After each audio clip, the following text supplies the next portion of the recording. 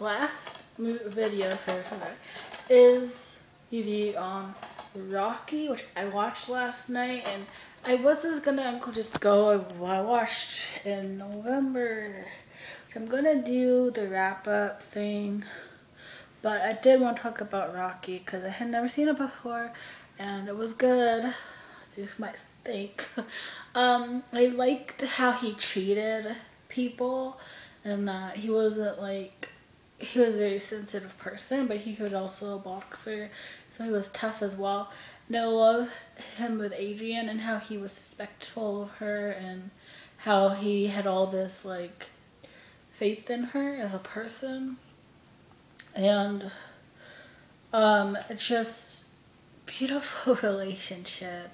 Like, she's very awkward and insecure, and she gets bullied around all the time by her brother. And I love her so much because there's a scene where her brother like loses it, and he's like saying that she owes him something for what he's done for her. And she's like, what have you ever done for me? And like, she stands up for herself, and it's a wonderful moment. I love it. And Rocky didn't have to do anything. She took care of it herself, and it was a beautiful moment. And I loved that part in the movie. Adrian just kicked ass. By the way, I didn't know this. I looked it up and I was like, oh god. Adrian, the actress who plays Adrian, her brother is Francis Ford Coppola. So, fun fact. I didn't know that till I looked her up, and I was like, oh.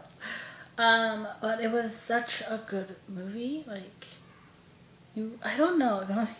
I've never seen it before. It was on Netflix. Like, when I got Netflix, it was on Netflix. I never watched it because I was like, I'll always watch it whenever. And then, like, literally, I got Netflix again, and you knew Netflix, and it was not on there. It had all the Rocky movies, and it was like, that was like a year ago, and it was up, and all of them were up, and I was like, I'll just watch it, because I didn't think it was going to go anywhere, because they'd been there forever, but they took them down. That's the problem with me, is like, I see a movie on Netflix I want to watch, but I'm not in the mood for it at the time, so I'm like, I'll just save it, and then it gets taken down. It's always when it's been up since I got Netflix. Always that movie, and I'm always like, oh, it's been up forever. I'll just put it on hold and then watch it. Like Chinatown was on also when I first got Netflix, and it was on for the whole year. And then when I got my Netflix account renewed, I was gonna watch it and it was gone. I don't understand. But yeah, Rocky was very good. I love how he treated the animals, and he treated Adrian, and he treated everyone.